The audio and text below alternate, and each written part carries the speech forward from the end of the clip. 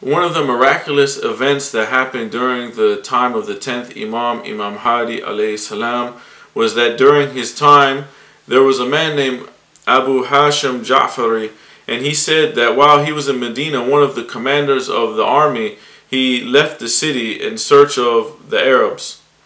And he passed Medina on his way, and Imam Hadi said to the man, he said, "Let's go to see how this Turkish commander has arranged his army." We went out and we waited till his army passed in front of us, and when the army was passing, a Turkish man came out and came near him. So the Imam Hadi spoke to him in his own dialect, in his own language of the Turkish language, and the man got off his horse and kissed the hoof of the horse of the Imam.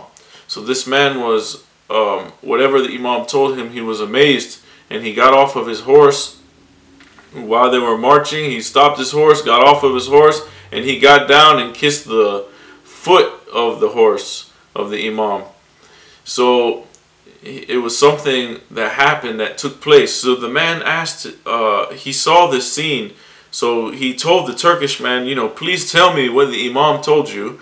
And he said, Turkish man said, "Is that man a prophet or something? Is he some sort of prophet, or what is he?" And the man said, "No, he isn't a prophet."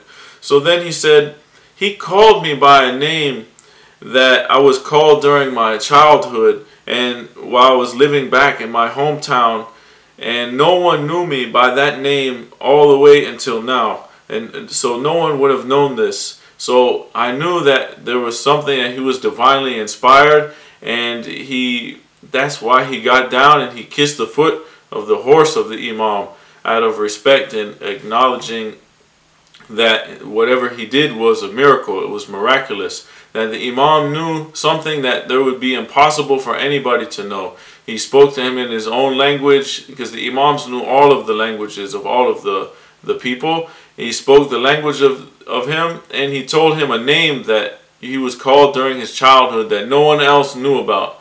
So this is one of the miracles of Imam Hadi alayhi salam.